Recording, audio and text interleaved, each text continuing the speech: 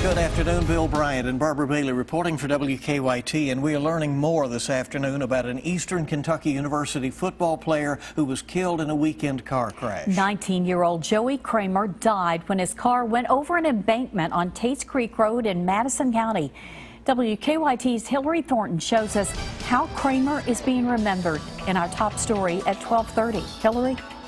The Colonel's head football coach Dean Hood says 19-year-old Joey Kramer will be greatly missed, not just because of what he accomplished out on the field, but because of who he was as a person and the impact he had on their lives. His friends say he was always wearing a contagious smile, and you would have never known he was new to the EKU campus.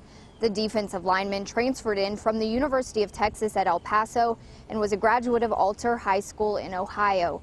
Just hours after the Colonel's big home win on Saturday, they found out their teammate had died in a crash. State police say Kramer ran off of the road and over an embankment, crashing into a tree along Tates Creek Road in Madison County.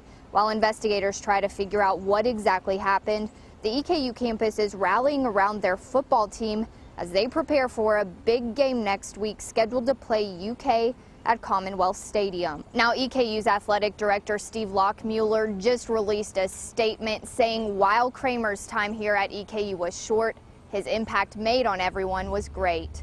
In Richmond, Hillary Thornton, WKYT.